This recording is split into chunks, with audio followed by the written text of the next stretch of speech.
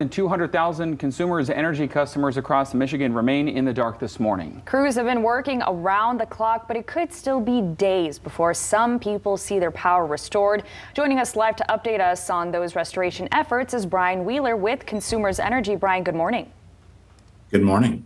All right, so let's get a quick update on the storms we saw yesterday and the day before and where you guys are in terms of those restoration efforts. Yeah, I think everyone knows what really is notable here is that we saw that first bad weather come through Tuesday night.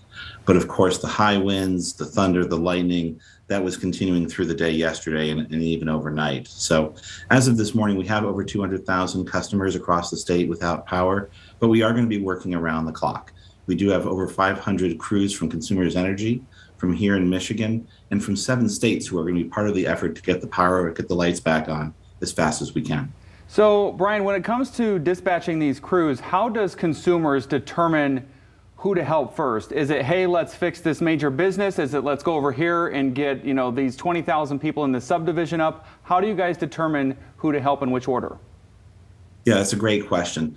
Obviously, the first priority is always those critical customers. If you think about hospitals, nursing homes, police and fire stations, there are people who are more vulnerable, who need power more than anybody else. But of course, beyond that, our work is to get the most people on the fastest. So there are occasions where you can do a single repair that can bring back hundreds or even thousands of people at a time. When that's possible, we do that.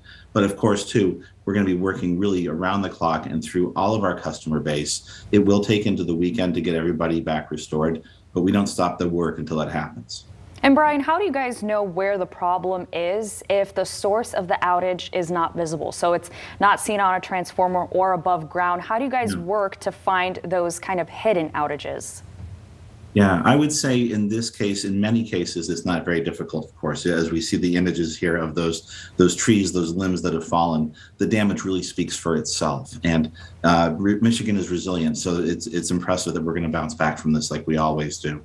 But in other cases, sometimes we physically have to walk the length of a power line. We go to the area where we believe the outage to be, and you essentially hand inspect it until you make sure you see what's going on or do everything you can to get the power back on safely. And Brian, we are showing this on our website right now, or on our screen. It's consumersenergy.com/outage center and 800-477-5050. People can call there if they have an outage or see down power lines, correct?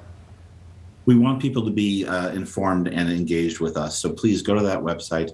You can see the status of individual outages or get those tips to prepare. If you do have power right now, this is a good time to really think about what you would do if you lost power. Always make sure to charge your devices. Always make sure you have food and water on hand and a good plan for yourself. So we're going to be working right now to get the power back on for everybody. All right, Brian, thanks so much for keeping us all informed.